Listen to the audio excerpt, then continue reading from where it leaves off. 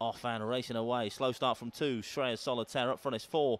That leads early doors. Then FENVIEW Rosie for Paul Steward of Peterborough. Length so clear from 5 in second. GARRYGLASS Champ. Then comes the 6-dog Towstar Arry. 3-1-2 your back markers. Past the judge then with the circuit that goes. Still trap 4. FENVIEW Rosie that leads. Here comes the 5-dog though. GARRYGLASS to Champ to challenge around this third turn. And GARRYGLASS Champ takes it up now from 6. Towstar Arry into second. The 2 Mark Wallis trained runners in first and second down this far side. 5 from 6. GARRYGLASS Champ from Towstar Arry. A bit of a gap then back to 4.